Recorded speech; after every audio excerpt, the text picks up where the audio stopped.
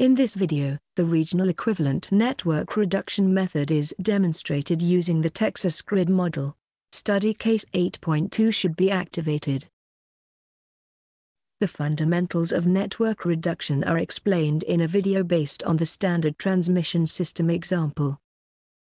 Here, we are focusing on network reductions carried out using the regional equivalent method, which is aimed at system operators who are primarily interested in their own operational area, but wish to retain a nominal representation of other networks interconnected with their own.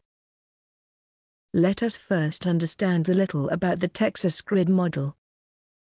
It consists of a number of interconnected grids, as you can see here in this geographic diagram, which has been colored according to grid. In addition, zones have been defined in the model, to provide a way for looking at smaller regions of the network. The zones have been defined so that they align with the grids, with each grid corresponding to one or more zones.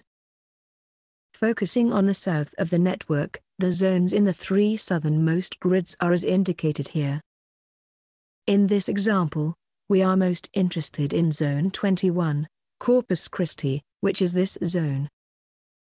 So, we will set up the network reduction command to reduce most of the rest of the network, but retain Zone 21 and its immediate neighbors. Let us look at the steps in this process. The regional equivalent method allows each reduced region, in this case each reduced zone, to be represented by a single node. Take for example the west grid, which corresponds to two zones. This will be replaced by two nodes.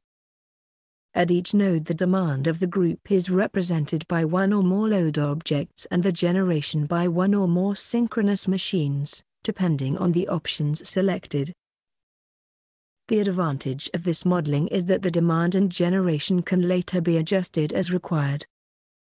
Between each node, and from the nodes to the rest of the network, equivalent impedances are created, together with phase shifters for managing the flows.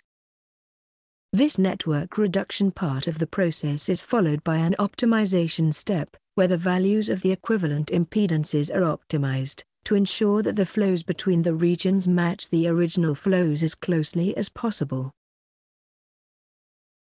The network reduction command is found in the Additional Functions toolbox.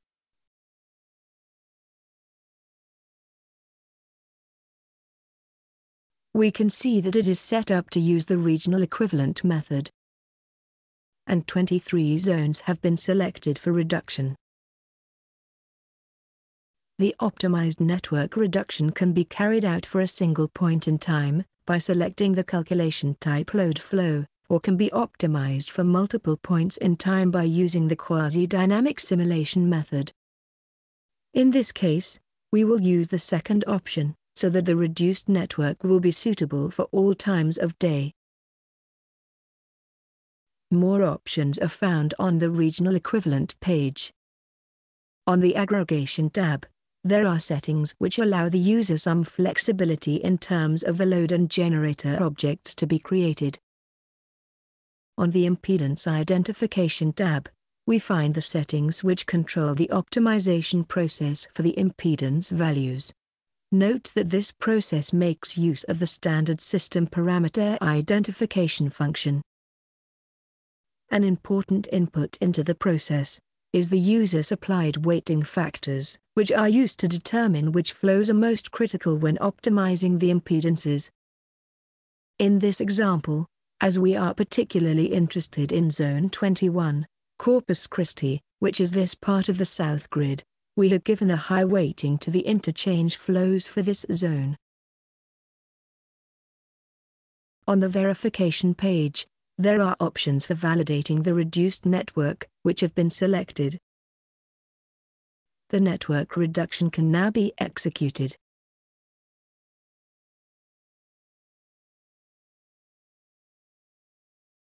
A new study case is created, and a network variation, which records all the changes.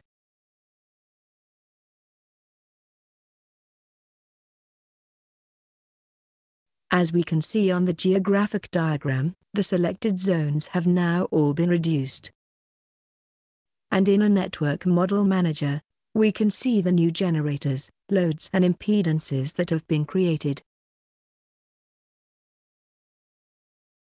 The accuracy of the results can easily be seen in the validation plots, which show the power transfers of the retained zones. The differences between the flows before and after reduction are very small. We now have a greatly reduced network, which will result in much faster calculation times. For example, a quasi-dynamic simulation for a complete month, with hourly time steps, will be 11 times faster when this reduced network is used.